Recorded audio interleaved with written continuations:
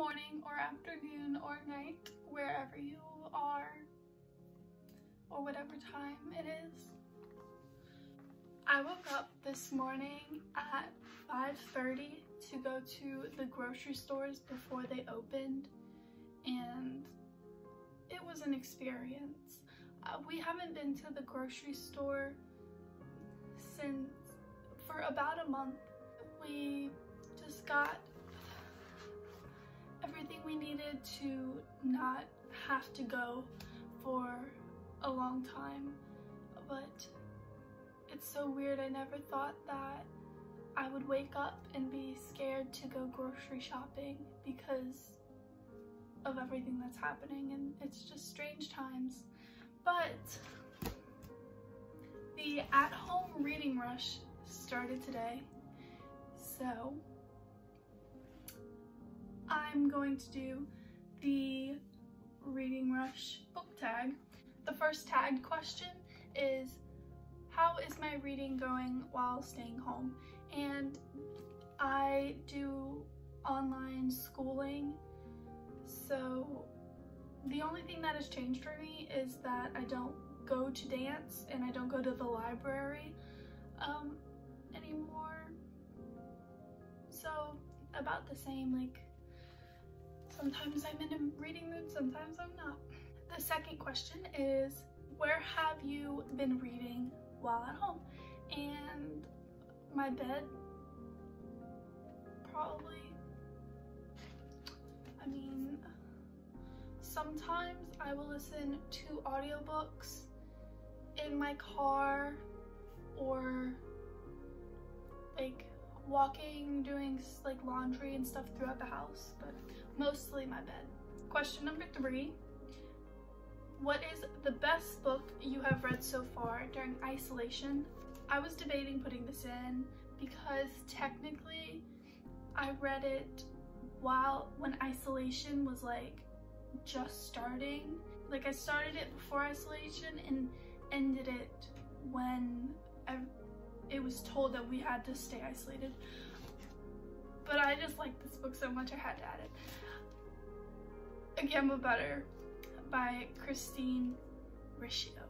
As you can see by the tabs of this book, I really enjoyed it. Right in the middle, something happens, and if you know anything about this book, you know the big twist thing that I'm talking about, but I don't know how I was able to block myself away from figuring out the twist off of Twitter because I'm kind of behind.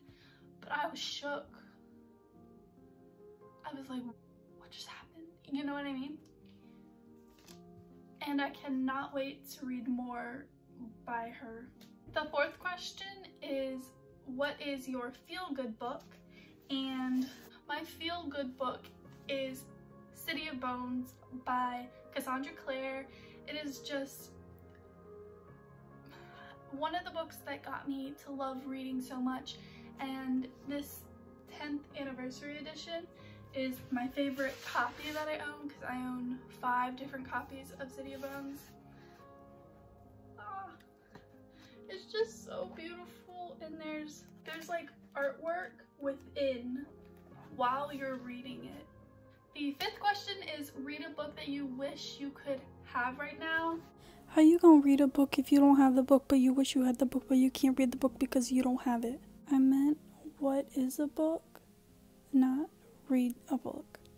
I am really in the like murder, thriller type of vibe. I really want to read Sadie by Courtney Summers. Everyone is raving about this book and I want it so bad. Question number 6. Author shout out. So I read this book during the reading rush this past summer and I loved it.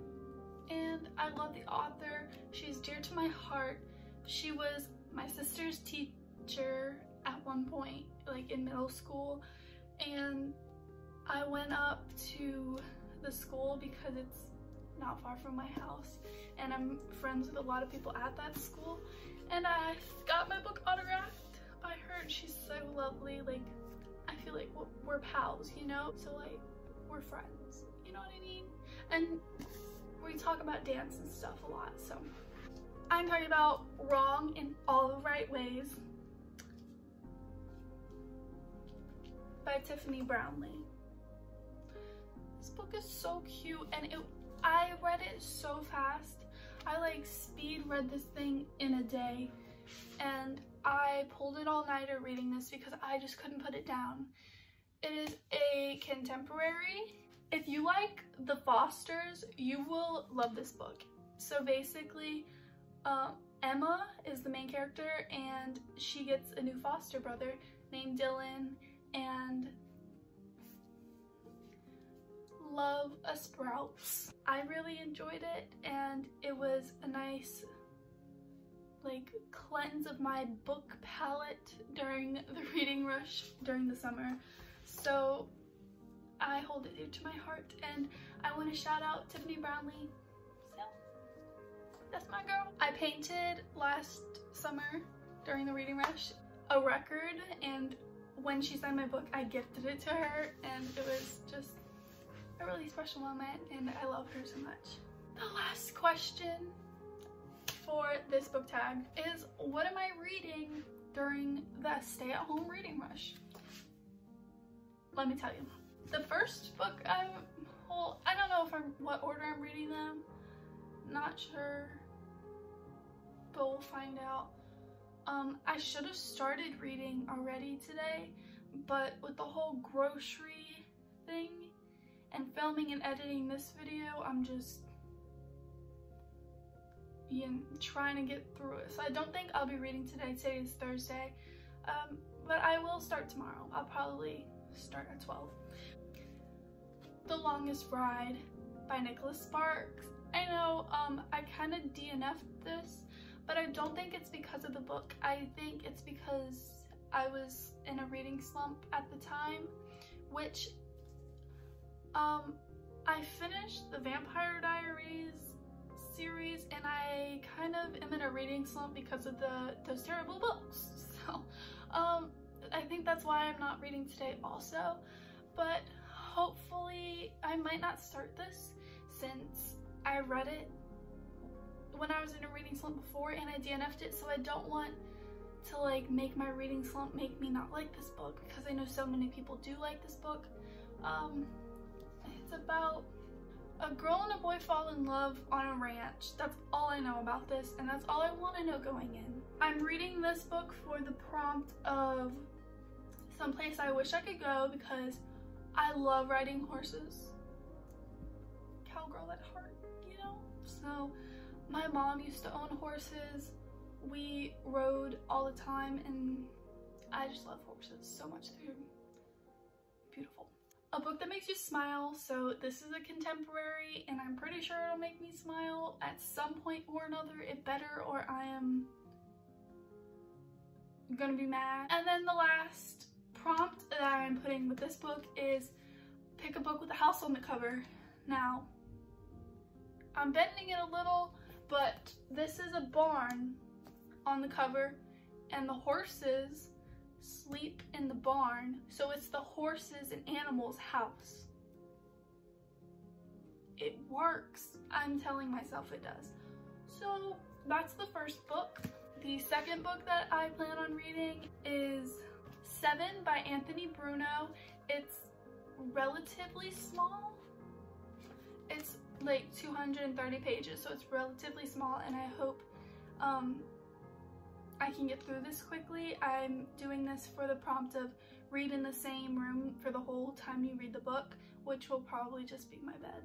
But yeah, this is my dad's book. It's about murder, crimes, police,